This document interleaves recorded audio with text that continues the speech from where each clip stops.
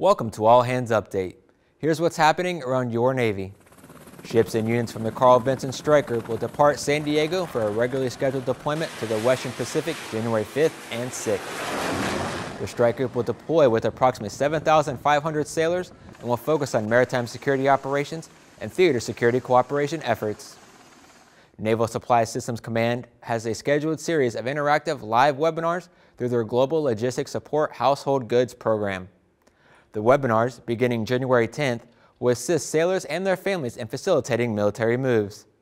This is part of an ongoing effort to help educate sailors and their families of the process in order to make moves go smoothly. The webinars cover moves which are a part of permanent change of station, a retirement, or separation orders. You can read more about what's happening around your Navy at Navy.mil.